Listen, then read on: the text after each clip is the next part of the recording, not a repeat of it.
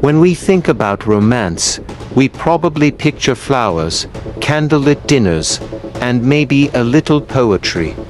But for some of our closest relatives, the path to love involves bizarre serenades, intense grooming sessions, and displays of affection that look nothing like our own. In the primate world, the playbook for romance is written with a completely different set of rules. It's a world filled with complex signals, fierce competition, and surprisingly tender moments that reveal the hidden emotional lives of these incredible animals. So, what does it really take to win a monkey's heart? We're about to explore the secret playbook of primate romance.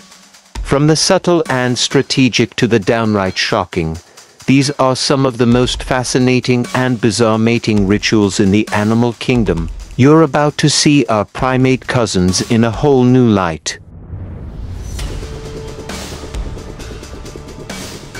Let's start with something that looks a lot like dating. In many monkey species, when a male is interested in a female, he doesn't just make a single move. He kicks off what scientists call a consortship.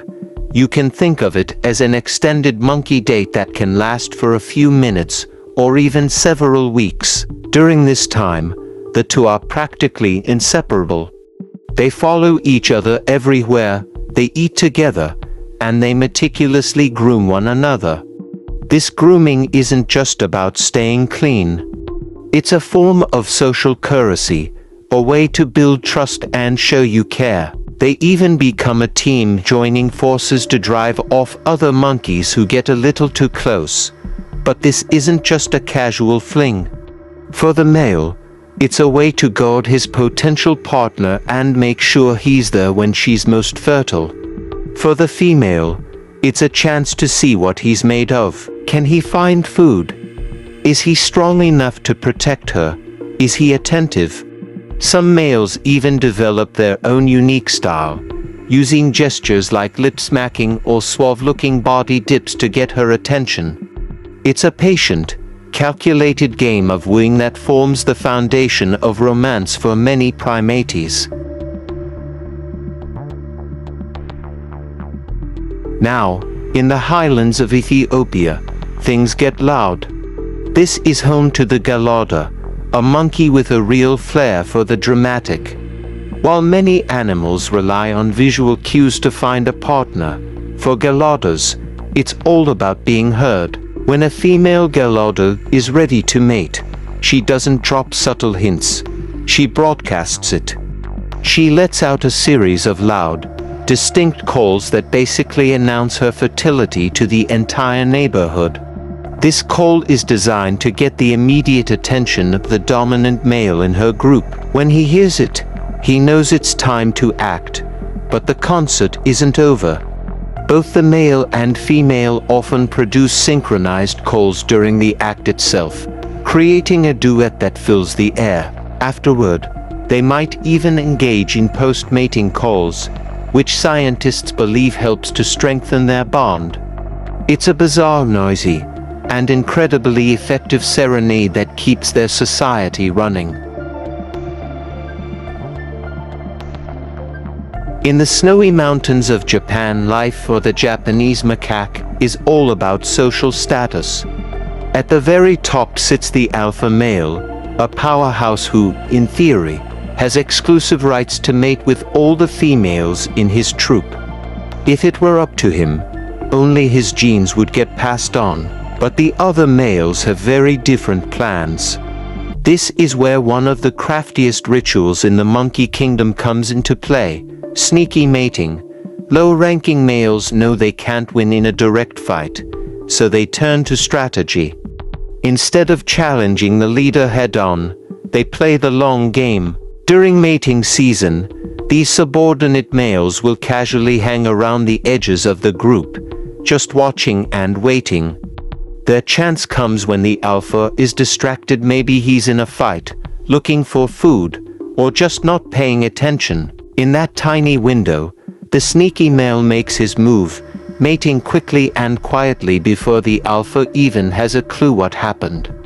It's a brilliant survival strategy that ensures genetic diversity and proves that in the game of love, brains can be just as important as brawn. What if the best way to win a mate wasn't to defeat your rivals, but to make friends with them? That's the surprising reality for spider monkeys in Central and South America. While male competition is common everywhere else, these monkeys have a strategy that seems totally backward. They team up. Male spider monkeys spend a huge amount of time being friendly with each other. They groom one another and often share these powerful, intense hugs that reduce tension and build strong social bonds. This bromance isn't just for fun, it's a critical tactic for survival. This cooperative spirit is essential when the group has to defend its territory or when food is scarce.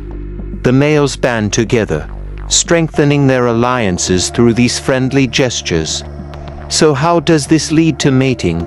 By working together, the males create a safer, more stable community for everyone. This makes their group more attractive to females and ultimately leads to more mating opportunities for the guys who cooperated. The hug they share today helps ensure the survival of their offspring tomorrow.